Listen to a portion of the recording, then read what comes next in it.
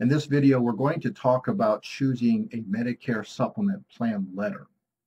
The first thing we're going to do is just take a really quick look at a chart that shows all of the different plan letters. And you can see there are very many to choose from.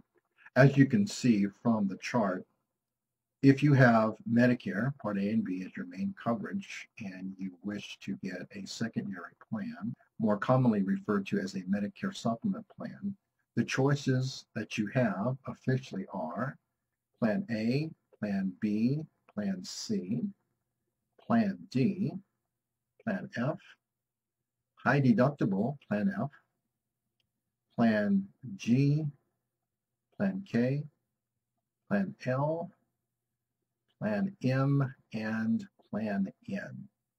So this seems sort of overwhelming. They're all similar, but they're all different. So which one would you possibly choose? Fortunately, it's really not that complicated. Very rarely do we ever recommend or sell any plan other than Plan F, Plan G, or Plan N. So those are really the only three that we're going to discuss. The other plans are plans that we don't recommend that you're not going to ever have to consider. So let's just quickly go through the plans that we do recommend to our customers.